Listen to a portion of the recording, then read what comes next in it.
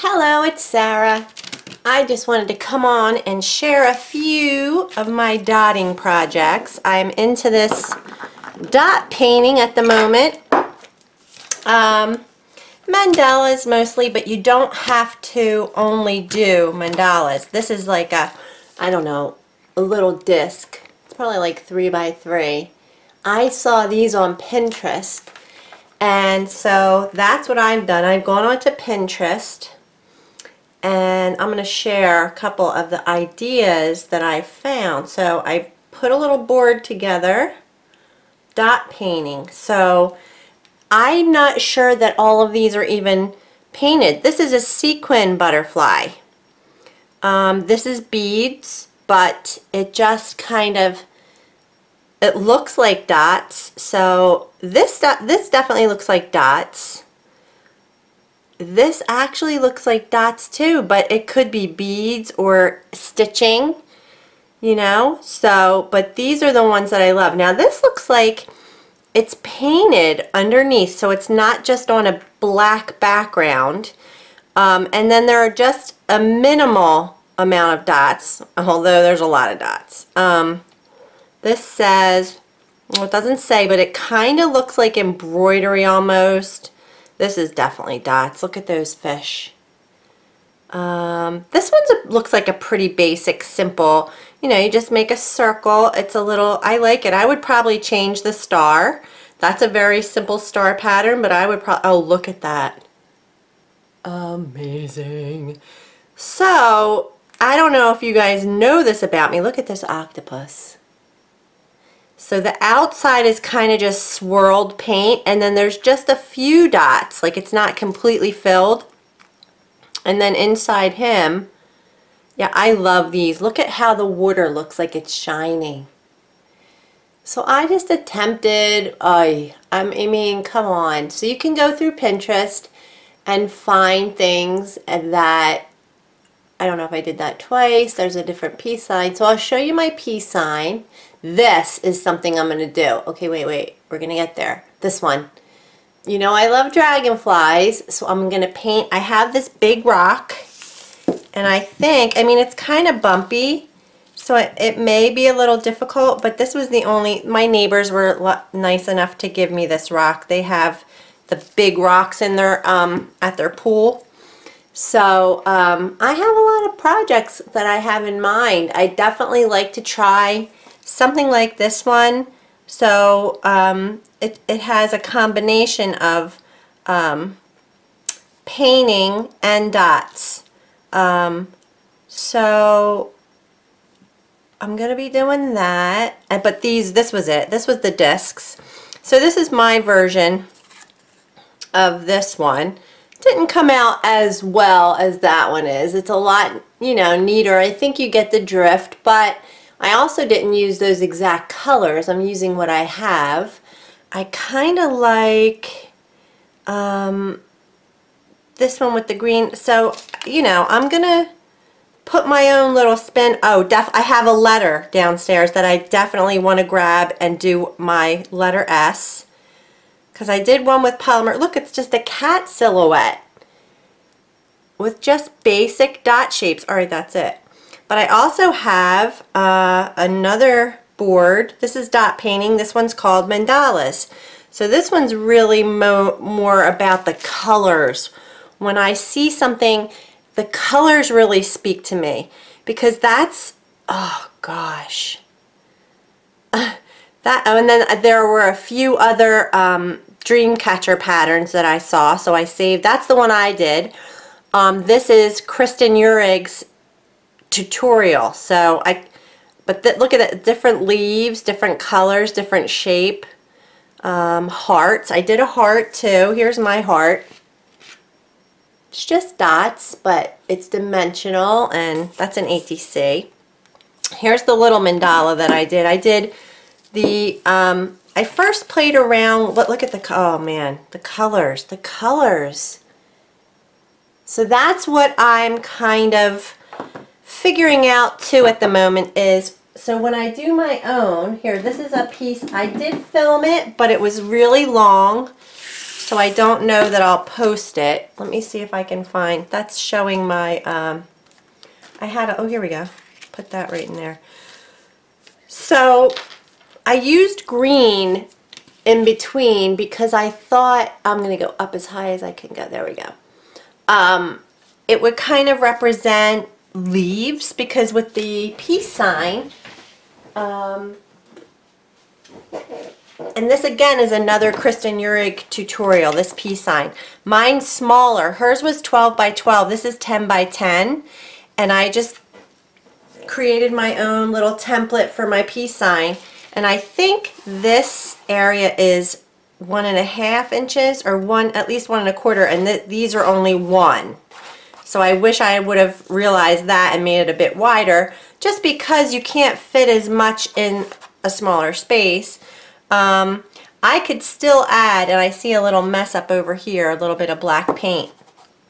I could still add a few more dots in the background, because she goes from biggest dot to smallest to smaller to smaller to fill in the space. But I do feel like I lose my flowers a little bit. You can see them, you know. I definitely get the flower power vibe from it, right? But this little black, there's a little bit of black, a mistake here. So I'll fix that. I might have varnished this already.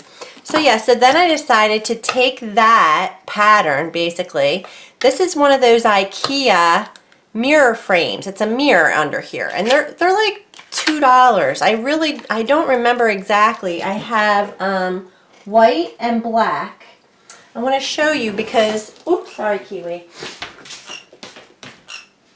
It comes finished. So it has a lovely shine to it, or a sheen. It's kind of like a satin finish, I would say. So here it is. This is I have it in white and black. It's called Malma. And they're a couple bucks. So, and this is 10 by 10 as well. But the finish on there is very, it's like a satin. So here's a black one, same thing, but it's got, you can hear it too, right? And you can see that, the way the light's hitting it, and the paint wouldn't stick to it. Well, it went on fine, but you could push it off after it dried. Then I put on a coat of matte medium, and again, I let it dry, but because I thought that would be better, because I couldn't even make lines with my chalk pencil. It wouldn't stay. But then the matte medium came right off. So then I ended up going in the basement. We happen to have a sanding, what is it called? Belt. A sanding belt machine with a very coarse grit sandpaper on it. And so I managed to get that coating off the front of it. And I just left it on the sides, so I didn't, you know, go overboard. And I'll probably just paint, I'm not sure, because sometimes you can do a white background and make dots. I haven't done that yet. I've only done the black so far, black background. So that's what I did to this too. I just sanded the whole front off of it, and then I painted black on. And I'm just using my craft paints. Americana, this is called black, lamp black ebony. Running low too, because I've been using quite a bit of it. And it looked good before I did the green. All the flowers just looked good. But what I really was trying to figure out was what makes a flower look like a flower, a mandala basically. What makes a mandala look like a flower? And I think it's having these specific petals. Some of them looked more flowery than others. Some looked very more like a star. So I don't know. I think it's pretty. I think the green I chose for sure was way too bright. And so that's why I did top dots over it with a more muted tone of green and some pearlescent paints. The top dots are super fun to add, and I even add them to the little ones. I have top dots on these little ones too. I mean, it just adds dimension and shine, which I really love anything that has shine. So I think I'll do a little tutorial. Honestly, the first part of the tutorial for this one, it wasn't bad. I just talk a lot about, it was just so long, you guys, and I feel bad. Every video I post is like an hour long. I haven't really done anything from this book yet, so I could definitely do a couple of shorter tutorials from this book. I wanted to read from it real quick what a mandala is. Mandala, the word mandala means circle, it says, and it comes from the ancient language of Sanskrit. Mandalas are spiritually significant in Indian religions, Buddhism, and other spiritual traditions, and are commonly created as a visual representation of the universe. So this has got a big, this is a mandala on a Tibetan thangka, a traditional Buddhist painting on cotton or silk applique, usually depicting a deity scene or a mandala. So I think it's beautiful, and it says, to become aware of the mandala is to become conscious of what is going on around us, and it is this consciousness that helps us see our connection to the world and to one another. You know, it's a very meditative process as well, to just make these dots. And as you guys, well, you might know I say that a lot, but I like, my craft room is my serenity, so it goes right along with that. So I'm definitely I'm planning on painting some rocks as well, so you may be seeing this for a while. I have a pattern here. Teresa gifted me, oh, I have a shout out to Shirley Booster too, or Boster. Shirley, I get your last name. First I was calling you Shirley Booter, then Boster. I think it's Boster. Anywho, Teresa sent me this from Cloth Paper Scissors of these little dolls. They're fabric dolls, and then you paint them. So they're very whimsical, and we're going to do a swap. So I want to get to this as well. And we're going to paint from our hearts and just create something that represents me. So I have to get to that. But these dots are really calling me at the moment. But Shirley sent me this. It's just a little, probably a makeup pouch. But she said that I could keep my dotting tools in here. And I certainly could. And she's such a sweet lady. She thinks of me. This is for my birthday. She sent me a lovely birthday card. And actually today is my birthday. 54. And Joe just is walking. Finally the rain stopped, and I figured I'd just get on and make a quick video because I don't know if I should post this. It's so long.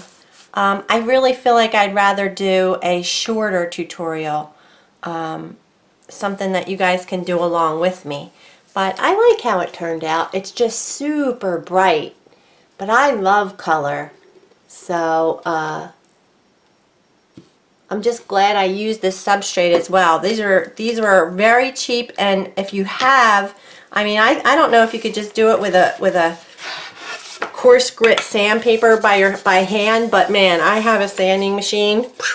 It came out so fast and easy. So, but yeah, I think I'll do something. We'll do something on a disc or something. So I'll come back. I just wanted to share that. So I still have this one. This was the one I wanted to do so much, was this dream catcher. So I painted one for Joe. She has 2 parts to this one tutorial, and she painted one for her husband. And so Joe, and this actually matches the room that we just made into his office, the same colors, and so he's going to take it to work, so I have to repaint one too. But this is like about a 9 by 12. And this is hanging in my craft room at the moment because I just wanted to get a feel for it. It's not exactly because I made it smaller. I left out a couple rows, like I left out a row of brown, and but I'm getting better. There is a finesse to it. There's definitely a learning curve a little bit. I mean, it's definitely something that anyone could do. I would definitely say if you have an interest, give it a shot. It's super easy. And I also wanted to mention, these are the tools I've been using. That's what Shirley was pointing out is these are acrylic crochet hooks that I got at Joann's, and I think I talked about this in the last video that I shared, dot painting, or yeah, I'm pretty sure I did. And so this is 2 sets. There was a big set and a smaller set. Very reasonable in price. They're a mess. I should probably clean them. So yeah, so see, I could keep them in here. And I could keep my compass in here.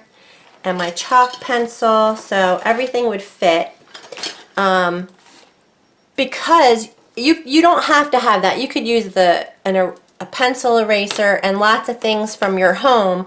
But I just like to have the tools. And then this is a set of 3 dotting tools as well. These are, what are they called? Embossing stylus, or they're just called stylus, but there's 3 in a pack. I got those at Hobby Lobby. And those are what I really have just been using to do these smaller ones, these ATC size. All you really need is the stylus, so, and you're good to go. I think other people, you can use the point of a pencil. So a pencil can make quite a few different size dots. Alright you guys, so that's it. I'm going to come back and do something, depending, I think we might go to the movies or whatever, but I'm really wanting to do some more of this. It's just super easy and meditative, and you get such a beautiful result. I mean, look at that for the cover of a card, like an embellishment. You could do this on paper and then put it on a card. Alright, so that's it. I'll be back. Thanks for watching.